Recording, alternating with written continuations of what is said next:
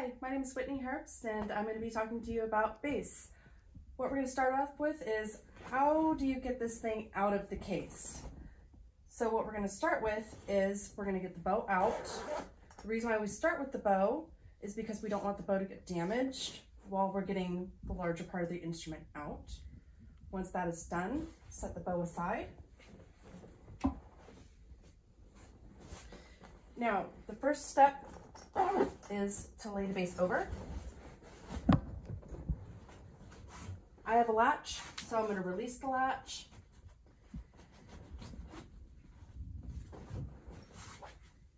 Now you notice that I put the bass down with the long zipper up top. That's going to be important because you have to unzip it. After this step, for me, I like to lift the bass back up. I find it to be easier on my back. Also, it's easier for children as well. So what I'm going to do is I'm going to lift from the bass. So I'm going to go on this side because that's where my long zipper is. I'm going to tighten up the case around the bass again, and I'm going to grab the bass from the underneath. And I'm going to lift up, spin the bass around. I'm going to put my body into the case to help open it up. So if I turn this way, I'm going back behind the bass, and then what I'm going to do next is I'm going to lift around to get it around the quiver and the bridge, grab the bass neck, and I'm going to lean and lift it over.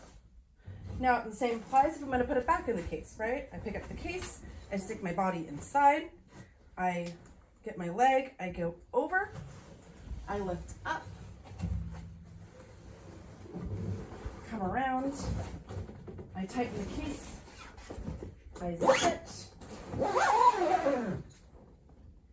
tighten this up again,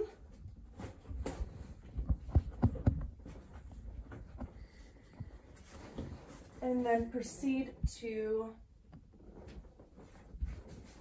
put my bow into the bow holder. And that's it. The next section we're going to talk about is instrument setup.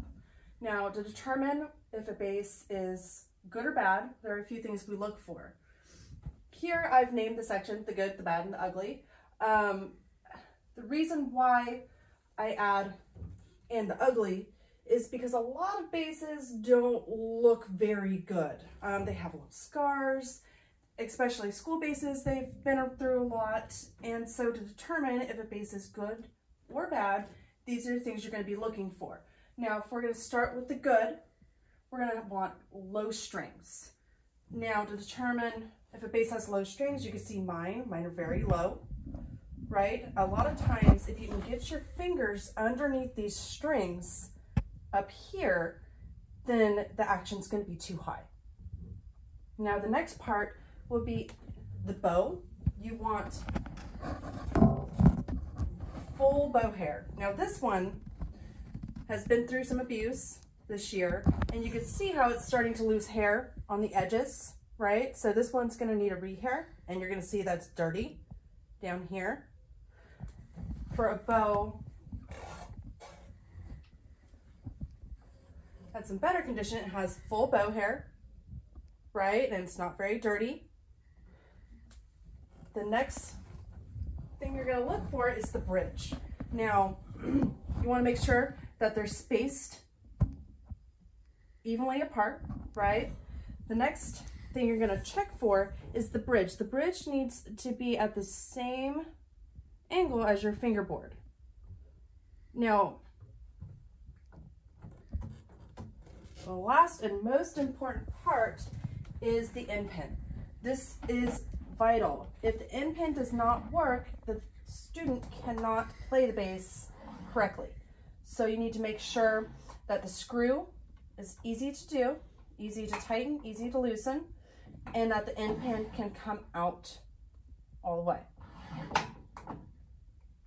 For bad basses, we're going to start down at the bottom since the bass is already down on the floor. Broken end pins, the screw won't loosen, it won't come undone. The end pin won't come out. Some people like to go after it with pliers. Don't do that because you end up having to replace this whole mechanism. Just take it to a luthier and they'd be able to loosen it for you. The next spot going up from the bottom is dead strings. To know if your strings are dead, I'm going to try and recreate this. You would play a note. See, my strings aren't dead, so the note stays at that pitch, right? If the strings are dead, what it's going to do is slightly go flat, right? So each time, that's what you hear when you engage the note. Now, if we're moving up, bad bridge. This would include if the bridge is warped, either going this way or going this way. Also, if the bridge doesn't have the correct shape or the correct spacing down here. The reason why that's important is because as string players, we have to have enough space to clear the string. So if it's not spaced correctly or doesn't have the right angle on the bridge, you end up getting double stops. And then again, we talked about bow hair. This poor bow needs to be rehaired. Sometimes I've seen some little bows that have just had a couple little slivers on it. So at that point, you know, either buy a new one, get it rehaired. Lastly, we talked about the high strings. Again, for somebody that's starting out, to be able to engage those strings all the way down puts a lot of pressure on your hands and on your tendons. So this is to ensure that students can have good posture and good physical health. Thanks. The next section we're going to talk about is quick tips for a busy teacher. These are just all good things to keep in mind if you're teaching string bass or in an orchestra. Now, you can put a little bit of graphite from a pencil underneath your string, so you loosen one string at a time, and you rub the lead of the pencil on the bridge. What that does is it creates a little bit of a slip down here. You can also do that at the nut as well. Now, this is something I've seen, which I think is very bad. Some students will put their bow, see how careful I am trying to do this.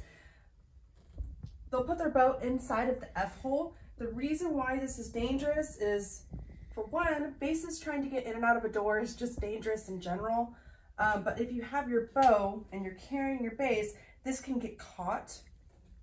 It can crack the F hole down here. It could break the bow. It can cause damage to the sound post as well. So this is something I definitely do not recommend.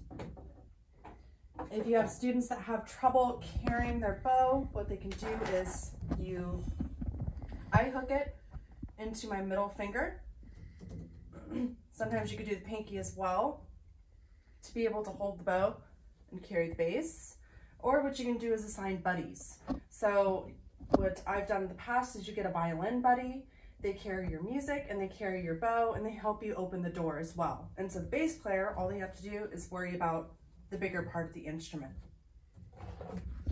Now this one is also very important. I make sure to do this, educate your parents. If you have a parent that drives a truck, you don't want them carrying the bass in the back of the truck in the middle of the summer. It's 100 degrees, correct? It gets very hot. Also, how to load the bass in and out of the car. This would also include how to take care of the bass within the home as well. Now, the end pin, every time you go to set it down or carry the bass, you want to make sure the end pin is lowered. So, since I'm not playing, my end pin's not out, I'm going to bring my end pin out. Now say that I was going to carry the bass and my end pin is out. If I hit something, I can hurt the mechanism down below or break it. And then again, the reason why you want to lower it while you're not playing is if somebody walks past your bass and hits your end pin, it could knock the bass over. And again, out of habit, lowering my end pin. Also, another important one is personal space. You want to make sure that your bass players have enough space to play. I can't tell you how many times I've been stabbed because our basses are down low, so we're either stabbing the person next to us or the person behind us, right? So again, this is all very important for bass care. Now, when I go to set down my bass, if I can find a wall, I'll set down my bass, bridge in. So we're always protecting the bridge. And then what I do with my bow is I set it down, and we'll go over this again. I'll turn it around so you can see it. I set the bow, frog, right here, and the hair resting against the bridge. Now during long breaks, you want to make sure that the bass goes into the case. So you can make sure that nothing really happens to it. The case is padded. That's what it's here to do, is to protect the instrument. Another important one is music etiquette. You want to make sure that your kids are being nice to each other, supporting each other, sharing information. Basses can kind of be a lonely instrument, so you want to make sure that all your kids are getting along. Last but not least, if you're going to put tapes on your fingerboard, you want to make sure that you replace them often. The tapes do slide around, so you want to make sure that they are in the correct place for the student. And that covers our section. Let's move to the next section. I call this my favorite things. This is everything that I have in my bass case. So to start, this first list is stuff that every bass player should have in their case. First is a rock stop. Bass rock stops have the big circle. Cello rock stops have the small circle. Why are these important? If a bass doesn't have a stopper at the end, you cannot recommend a student play on tile or wood because the bass could slip out from underneath them and go crashing on the floor. So again, rock stop is vital. Next is a soft cloth. I have a washcloth. It helps get the rosin off a little easier. You've seen mine has had some love over the years. Next is Pop's rosin. Why is Pop's important? It is sticky and it makes sure that the bow actually engages with the strings. Other rosin just isn't really sticky enough to do the job. When do you know when Pop's has gone bad? When the Pop's has lost its shine, then you need to replace it. And you see in this one, I kind of explain it like Jurassic Park. The paper kind of gets sucked up into the rosin because it's melted so many times. That's not really hurting the rosin. This one is starting to go bad. It just depends on what batch you get. But you see here, it's not as shiny as it is down in here. Moving on, a tuner / metronome. Basses should always tune before they play. They are very easily knocked out of tune by how hot the room is or cold the room is. I recommend the Korg. It's very easy to use. With the Korg, I have students get a matrix clip. I know quite a few teachers that use this in their classrooms. They just have one back there for their bass players and they can tune very quickly. They stick this on the bottom of the bridge and they can tune without the other instruments affecting them. So where it would actually clip into would be right down here, right in the center. I recommend the matrix because it's flat. A lot of times clip-on tuners that are rounded don't pick up the low frequencies as well. Just like that.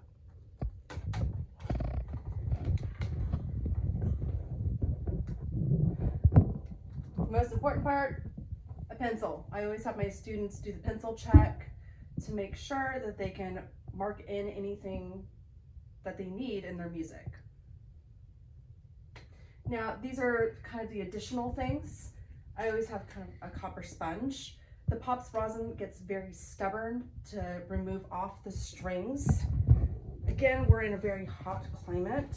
So what it does is it adheres to the strings down here. So what I do is I rub the copper sponge up and down, and that removes the rosin quickly. Now, a lot of people ask me, where do I get this copper sponge? I get it from the kitchen aisle. Do not get steel wool, it will damage the strings. Don't have the other string players like cellists, violists, violinists use this because they could damage their strings. Next is a dampen. This helps prevent cracks in the bass, also, seams opening. And this goes in to the F hole after you're done playing, down like this. Now, if you start using a dampen, you have to keep using it, or else, having the wood fluctuate can actually cause more harm than good. Next, you saw me sitting on it, is a stool. I use drum thrones, wooden stools work as well. You just have to decide what the height is that you want. Again, for stool, this one has a 3-prong. You want to make sure that you always have a leg and back, that you do not want to sit with 2 legs even, because the stool can tip over very easily. Now, this is the one I always get questions about, is my little toothbrush. For the toothbrush, where'd my bow go? There it is.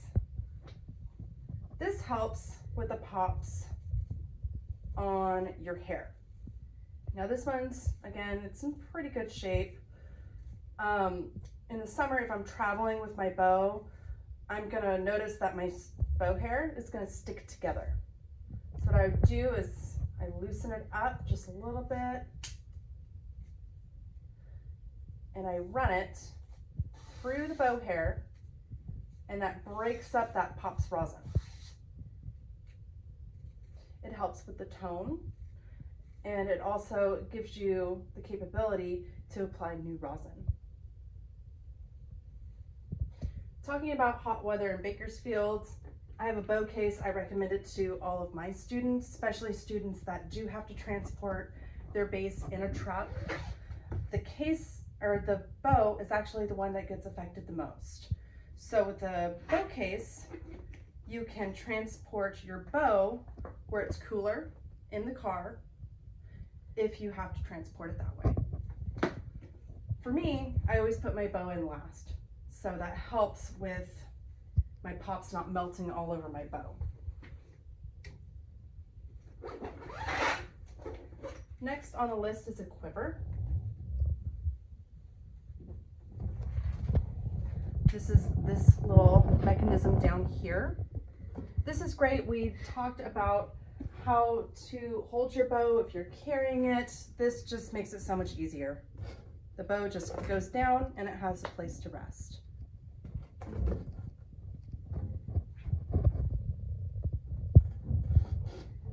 All right, now moving on. Bass anchors, they are different than cello anchors. Bass anchors, if you're sitting at a pretty extreme angle and your bass keeps slipping, you're going to want to get a bass anchor. Now, the bass anchors differ because it's shaped as a V instead of a circle for cellos. Now, these are just some of the really nice ones here. We have a bass stand. So if I don't want to keep having my bass on the ground, you would purchase a bass stand and it would go upright this way. A real music stand, if a student is really starting to take off in music, a real music stand helps so much. Wire stands, they over. For bass players, they're never tall enough. So I have all my students get a real music stand. The last one that's not on the list is earplugs. If you have students that are a little bit older and they're playing next to a drummer or doing musicals, it could be pretty loud in a student's ear. So just having a set, I have a nicer set right here, but having this little cheapies in your classroom is always a good idea. And this is what I have in my bass case. Now let's talk about how to hold the bass. Now, what I always tell my students is the bass is basically your dance partner. It's big enough to be a dance partner, and while you're playing, you want to make sure that you're moving. So the first thing that you want to start off with is that you're standing up nice and straight.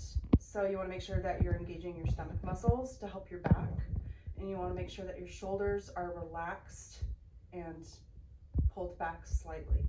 You don't want to be hunched over this way because eventually that will hurt your back in the long run.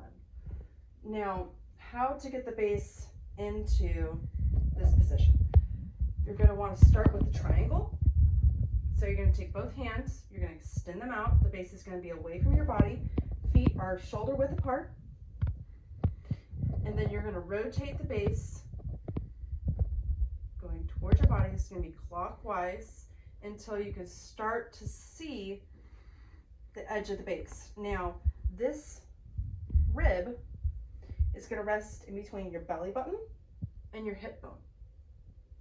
So again, I'm going to create my triangle. I'm going to put my feet shoulder width apart, bring the bass out.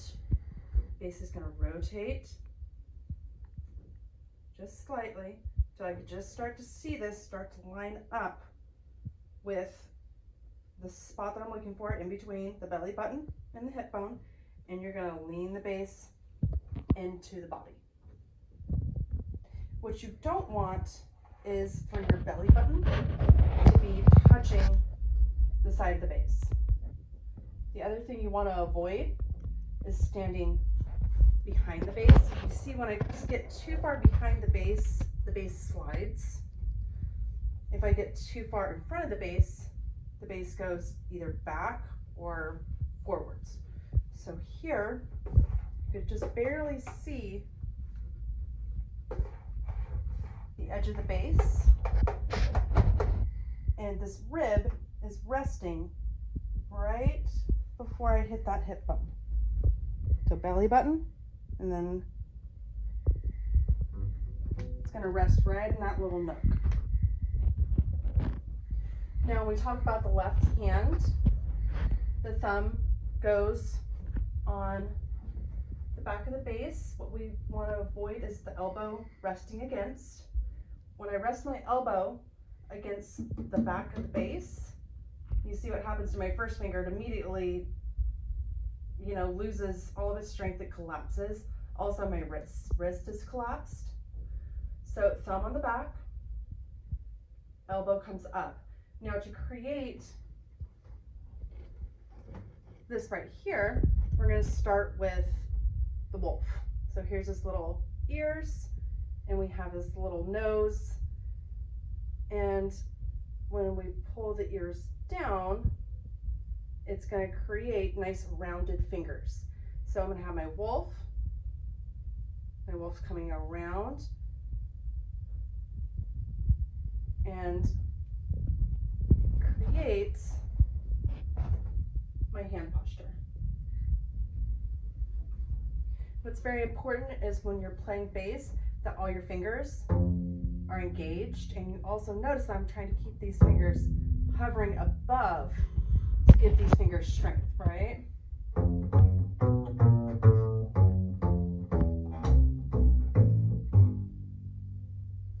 Now, you're going to notice that I'm moving my bass. Traditionally, what we're looking for is the bass to be around your eye level. We don't want it up above, or else you're going to lose all the circulation in your arm, right? We don't want it too low, or else you're going to end up with back posture. So just about eye level, and the way I'm controlling this part is with my hip. I'm going back, I'm going up. So if I take the bass away, I'm going back, and I'm going up. I call it like the little bird that dips down for water, right? So I'm going down and up. So if I'm going to go for my E string and I want a little more power, I bring the bass to me for that low G, right? Now, some things that go wrong with this left hand is, first one, I've come up with funny names for it. It's called the slug. This is what I call the slug. Is when the thumb is going straight up towards the ceiling, and what happens there is, you notice my fingers, they go kind of like this and they're pointing down, right? My good posture, I'm creating a little checkerboard, right? If I flatten out my fingers. But the slug, my fingers start to point towards the floor. My thumb is up this way, and as I try and shift, it just kind of slides down, right, like a slug. And also what happens is this collapses and ends up touching the side. With my perfect posture, I go up, and that's not going to be touching. The next one is the peekaboo thumb. This is when the thumb is waving high on the other side of the neck, right? Some kids do this because they want that extra power, right? So the way to fix that, sometimes what happens is when this is poking through, that means the base has gone very straight up and down, right? So to fix that, you'd either have to compensate, wrap around. The easy way to fix it with a student is you tell them to take a step back, and it goes back to normal, good posture, right? So if I go forward, peekaboo thumb, right? I go back, step backwards, and it goes back into place. The next one is the claw.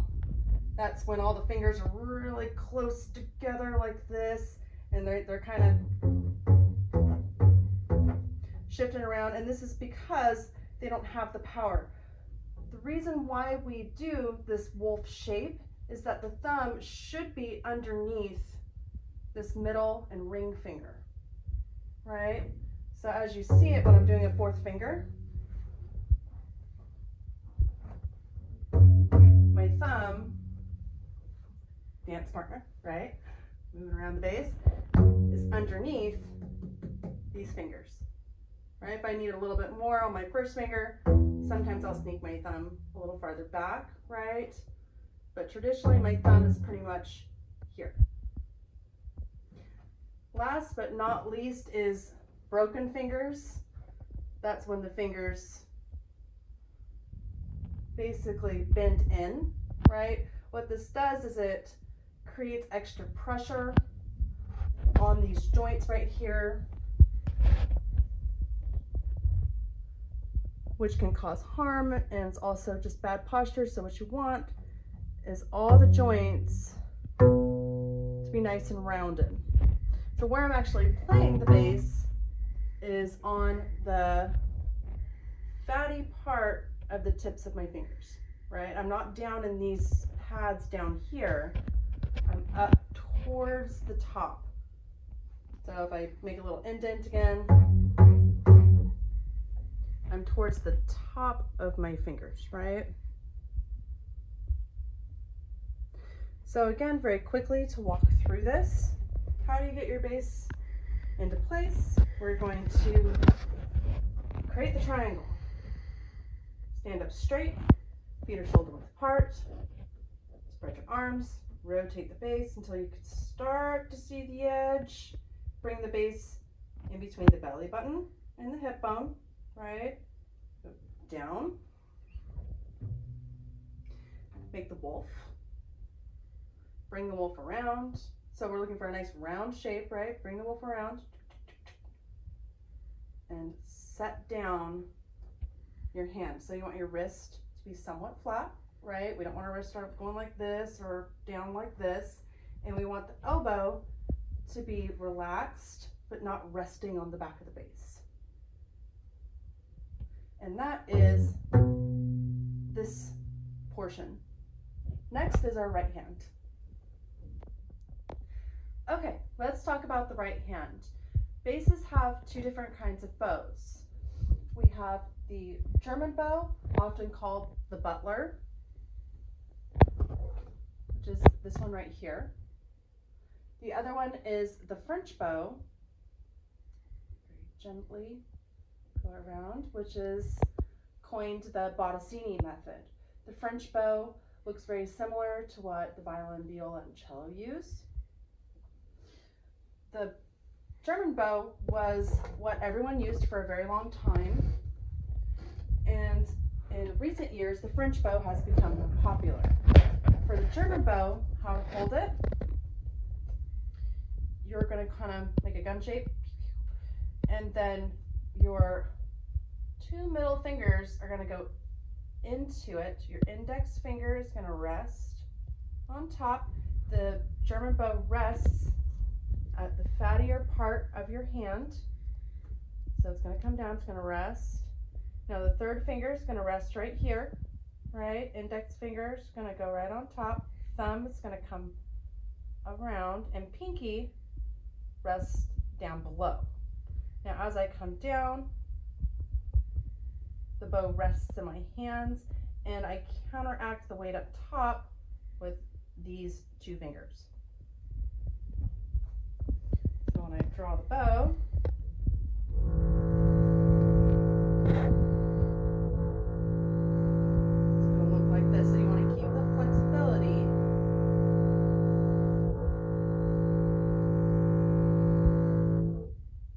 So that is the German bow. Moving on to the French bow.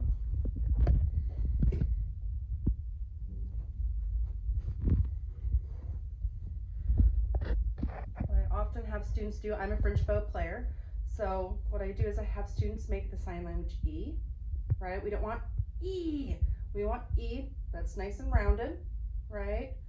And you're going to dump it over, shake it out, and you're going to bring the bow up to it. So what happens is your thumb rests along here, right?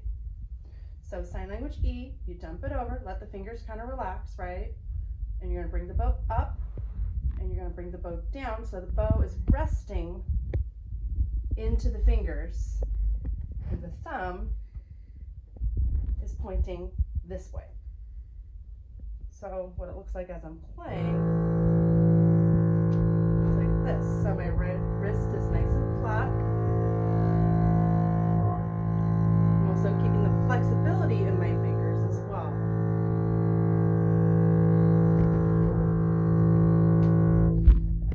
What we don't want is the wrist to collapse, because then my fingers collapse as well, right? You don't want a straight thumb. Straight thumb is like this, where the thumb is just pointing down, because my fingers will straighten out as well, or my fingers will go like this, so the thumb is bent. You want to avoid squeezing too much, right? This should be a flexible position, so one way to practice is your little sit-ups, right? To help gain that control that you want. And the bowing motion is like you're walking, right? Really, it starts from here. You're moving your elbow as well, and you're moving this way. So I have, that's my elbow, that's my shoulder, right?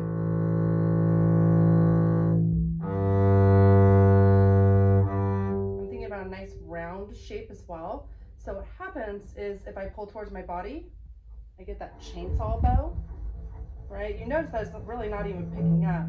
Bow needs to be nice and straight to get a good tone. So if I'm pulling towards my body, that's what you're going to get. I call it the little chicken arm, right? So when you're doing this walking motion, you want your arm to be relaxed. And you want to think about expanding.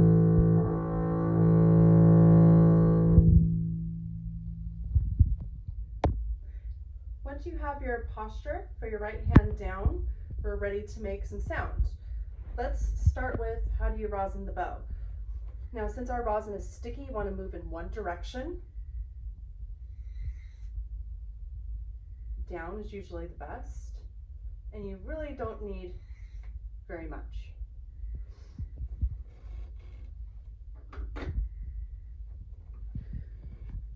So your posture sure your thumb is bent, fingers relaxed, and you're going to place the bow on the string. One neat technique is to see if you can make a plucking sound. What I'm doing is I'm raising my fingers up, that exercise that we talked about, because I need that beginning engagement of the string to make the sound. Can you hear how I bit the string a little bit, right? So I'm going to bite the string and start the note. If we don't do that, we usually get skating, right? So you're going to engage it.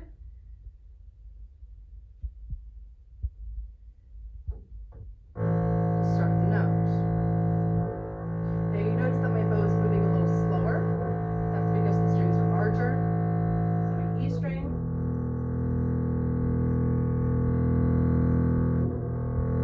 It's going to be a little harder to get vibrating since it is the biggest string.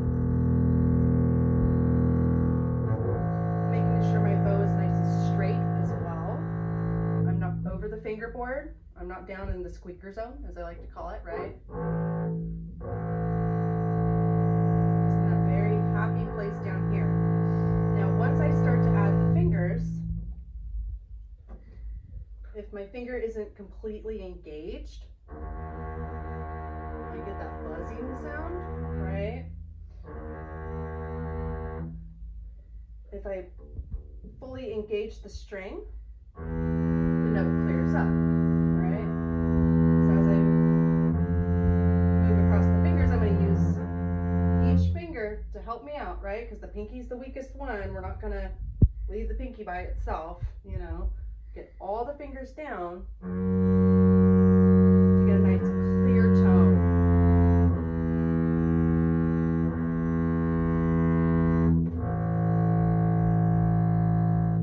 All right, now it's time to play some notes.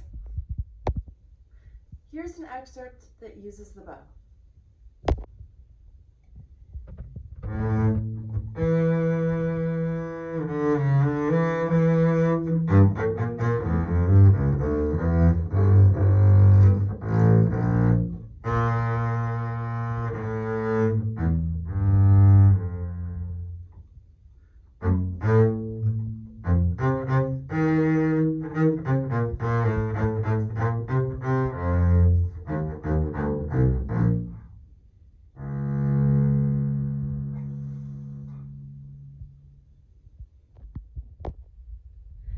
Now that we're excited to play, we have our perfect posture. How do we know where the notes are? Basses are tuned in fourths, E, A, D, and G. So since we are tuned in fourths, we do a little more shifting than the other string instruments. Right here, we have the two different schools of thought. When you look into certain books, you might run into positions that are based off of Samandal, or you might run into positions that are based off of Rabat. Here in Bakersfield, we use more of the Samandal method. The Samandal method is built on the natural minor scale. So I'm going to start on open G, and you can see here, I've included tapes on my bass, so you could see this a little easier. I didn't go all the way up to 7th position. So here I have open G, A is first position, B flat is second position. So when I'm shifting positions, I'm going to move my first finger. So I tap to see where I'm going. I replace. Third position is C. So I'm going to tap, see where I'm going.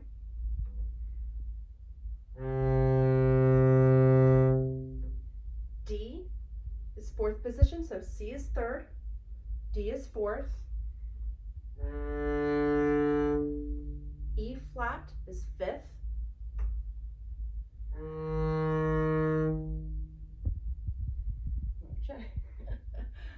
F natural, blonde moment. F natural is going to be sixth position.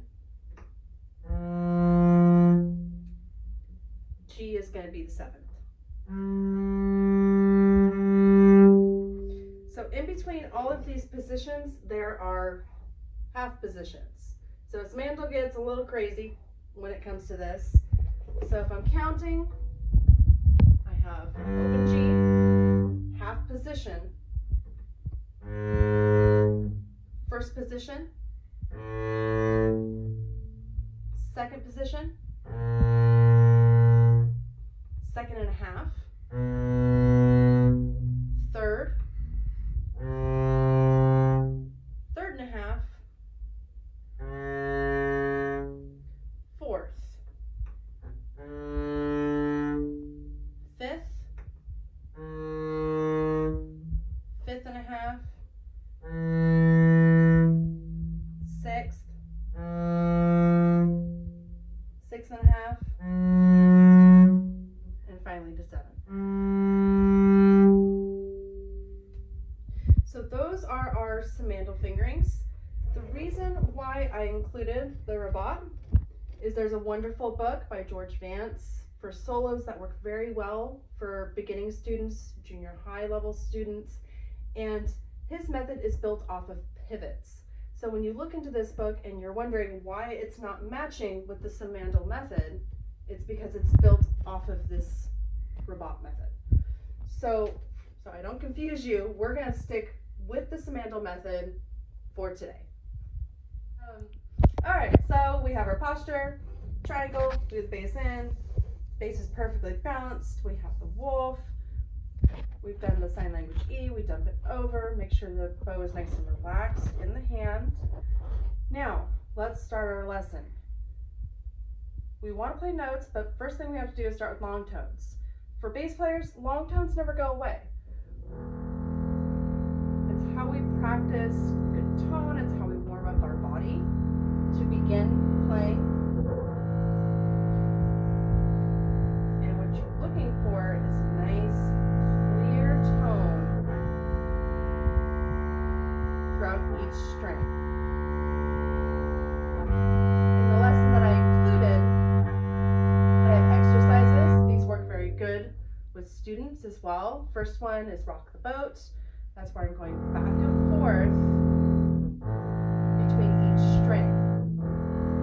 Again, leapfrog. I'm rolling the bow as I skip this string, right? I'm skipping over the A string to get to my D string, right?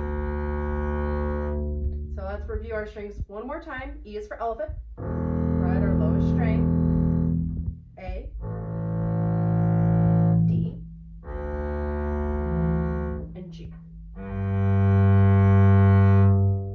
So if you think about it, it's opposite of a violin, right? E is the highest for them, E is our lowest. Now, let's talk about scales. Again, for a bass player, we like scales, and if we don't like scales, we learn to love them. G major scale, we start in first position with 2 on our E string. Make sure we're really engaging that string, right? I'm kind of moving that E string towards my body so I have a little more power. See when my G is perfectly in tune? See how this is resonating? Open A, 1 is B, 2 is C, open D, 1 is E, 4 is F sharp, open G. You notice that my thumb's not peeking through, right? My fingers are nice and rounded, keeping them covered.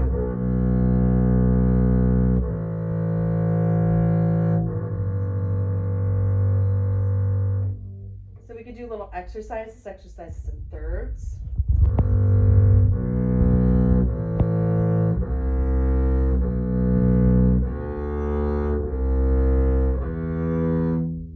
You can go into fourths. You could really do a lot when you're practicing with a scale. What's nice about the G major scale is that I don't have to shift. So this is the first scale that I start off with a student.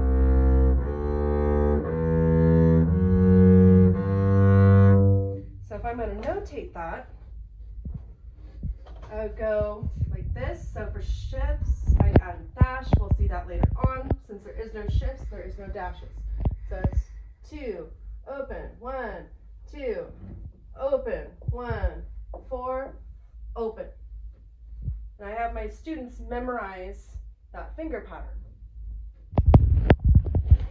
So that is for G. Now something that you could play in G major without shifting is Over the Rainbow.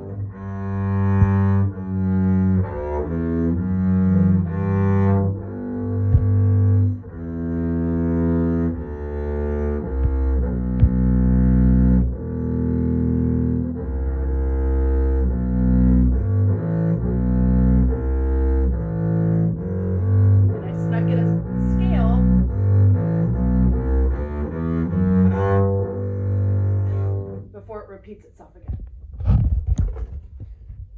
So when we're moving on, we have the C major scale. Now this is where we get our first shift. So again, we'll go with red this time. We have C. Everything's going to look pretty much the same. We have 2 open, 1, 2, open, 1, dash, that's our first shift, 2, 4.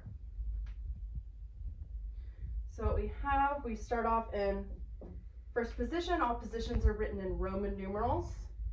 And our shift is to second position. Right? So if we go back, G major is all in first position.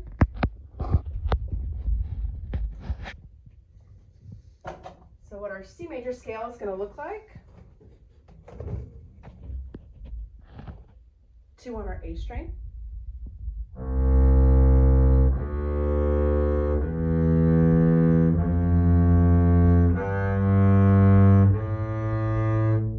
now second position is originally underneath B flat, if we remember correctly, right? So our positions are followed by our first finger. Now what we have is we're replacing our 4 with 2, right? So, and our 1 replaces the 2.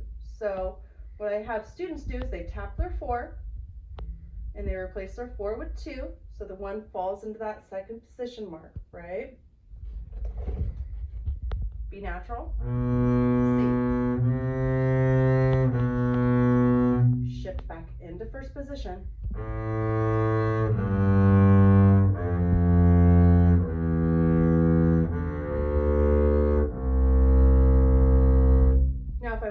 To, I can make the same pattern here over to G.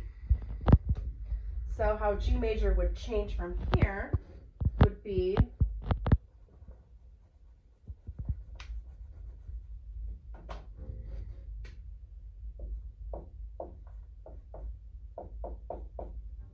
this is the reason why I like the number system.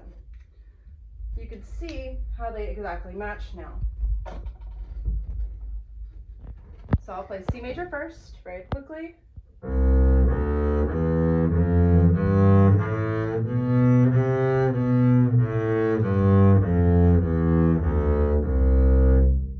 G major. I'm crawling up the D string.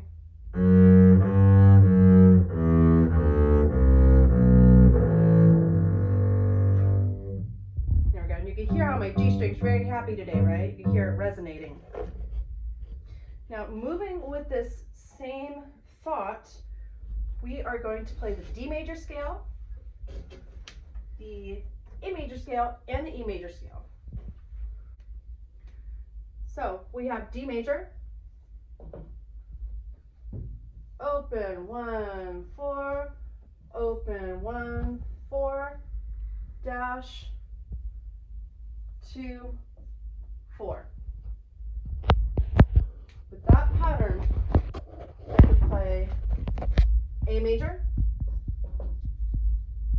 and I could also play E major.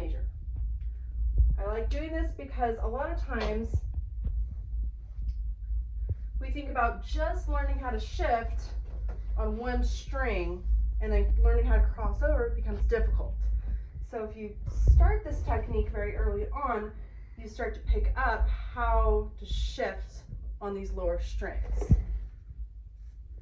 So if I play D major, 4,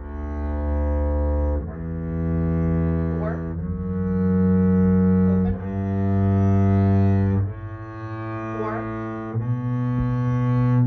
Now we're going into third position, right? So this is first, this is second, this is second and a half, third. So now we're entering into this teal tape. This is C, this is C sharp.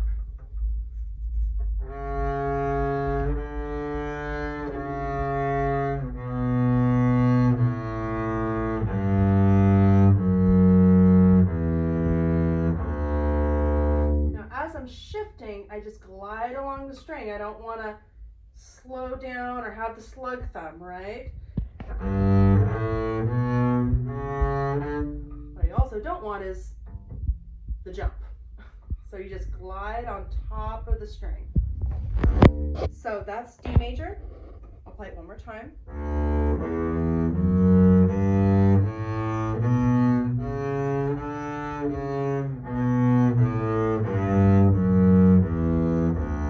A major.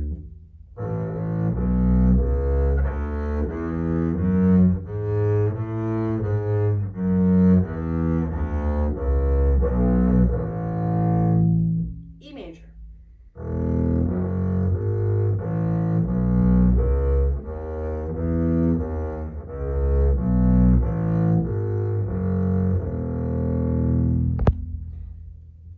So I've used, again, the same pattern for all these scales. All right, let's change it up. We've talked about first position, second position, third position, but we haven't talked about half position yet. As bass players, we don't really want to be shifting around too much. So if we have to go back below first position, we're going to stay there as long as we can. The two scales that we have is F major and B flat. Again, they use the same pattern. F major, 1, right? E to F natural, 4 is G, open A, 1 is B flat, 4 is C, open D, 2 is E, 4 is F, 2 is E, open D, 4 is C, 1 is B flat, open A, 4 is G, 1 is F. Same pattern, one string over. Here we go. B flat. C is 4. Open D. 1 is E flat. 4 is F. Open G. 2 is A. 4 is B flat. 2 is A. Open G. 4 is F. 1 is E flat. Open D. 4 is C. 1 is B flat. And you hear how I'm calling it out. That's not necessarily because it's a video. I have my students do this as well. It helps you connect with what note you're actually playing.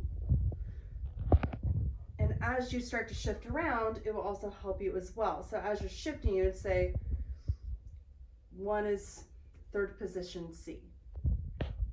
So we've talked about the bow. Let's go into pizzicato. We have two different kinds of pizzicato. One is more classical. For children, they would have their thumb down. And I'm plucking with the fattier part of my finger, not down in here, but again, where we play the notes on our left hand. I'm not going underneath it because I get a snap, right?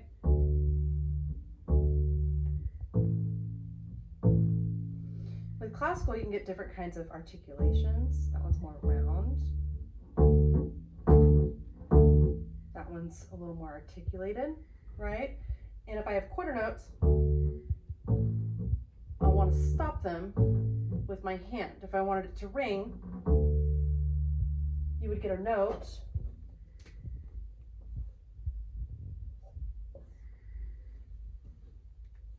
marked like this. Now for jazz pits, my finger's going to be downward, and you usually use 2 fingers. So the first one is for every note. The third one is for skips.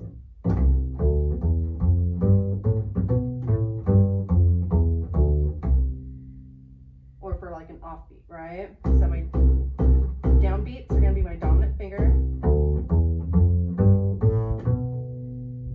My ring finger is going to be the offbeats. I hope you enjoyed learning about bass and the wonderful world of it, and I hope you have fun learning the instrument.